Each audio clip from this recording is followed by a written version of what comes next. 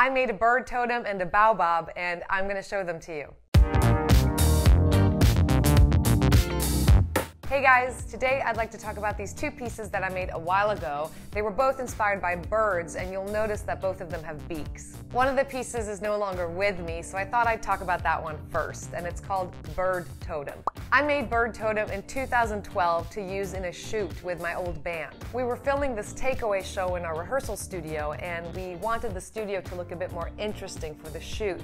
So I came up with this idea of a large bird totem pole of sorts. I made the torso, the arms, the head, and the beak out of a chicken wire base, and then I covered it with papier-mâché. It was a pretty large piece, and I intentionally made these long arms for it because I was inspired by totem poles that I'd seen with wings. I also created this fringe that you could thread onto the arms that would hang down, and it was made out of fabric and yarn strips that I braided together and sewed into different constellations. And I also braided these necklaces out of yarn to hang around its neck. I painted it in acrylic paint, and I went with white, red, and black, and then some gold for the beak.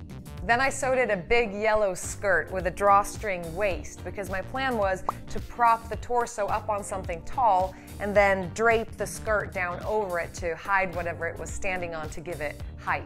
Then I cut some holes in the eyes where light bulbs could be inserted because I figured that would look really cool during the shoot because I knew we were going to have a dimly lit space, and having those glowing eyes sort of in the background would add a pretty cool effect. And if you're gonna have glowing eyes, you might as well have glowing red eyes.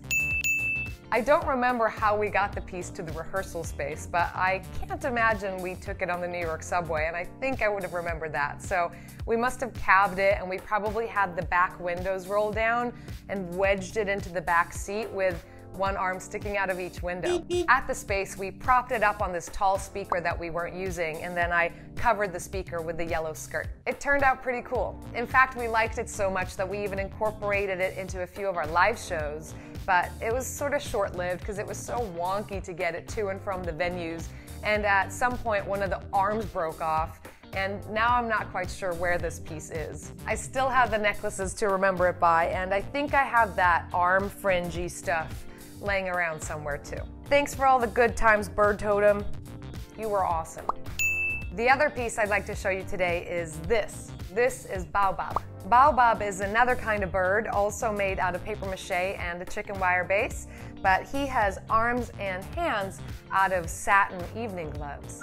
Baobab is actually European. I made him in Sweden in preparation for some gigs that my old band was playing in Vienna in Austria. I wanted something fun and unique to bring with me on stage for those gigs, and I got this idea for a bird baby with glowing eyes that would sit on my hip and have its arms around my neck while I sang. One of the many cool things about papier-mâché is how accessible it is. You can get the supplies you need together almost anywhere. For Baobab, I quickly threw together a sketch in my head of what supplies I would need, and then I went to the local hardware store and I got some chicken wire, I got an LED light bulb, and I got one of those lamp cords that has a plug on one end and an opening for a light bulb on the other end. Then, just using my hands and some pliers, I shaped the chicken wire into the mold that I needed, and I inserted the lamp cord and the LED light bulb into the mold and fastened it in there, and then I cut 2 holes for the eyes. For the arms and hands, as I mentioned, I used these old satin evening gloves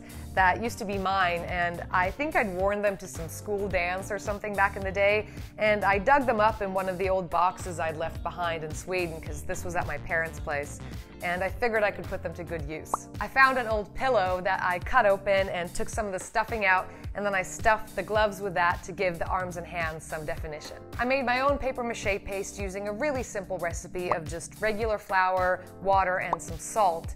And then all I needed for the actual papier-mâché was some old newspaper. When it was all dry, I painted it in colors very similar to Bird Totem. I went with the white, the red, the black, and the gold. I also gave him this gilded wreath around his head, which I think I made out of some kind of repurposed autumn decoration, and I just attached it with super glue. Baobab was definitely a hit at the shows. Now, why the name Baobab? Well, as some of you may know, a baobab is a type of tree, and baobabs are prominently featured in the book The Little Prince by Antoine de Saint-Exupéry.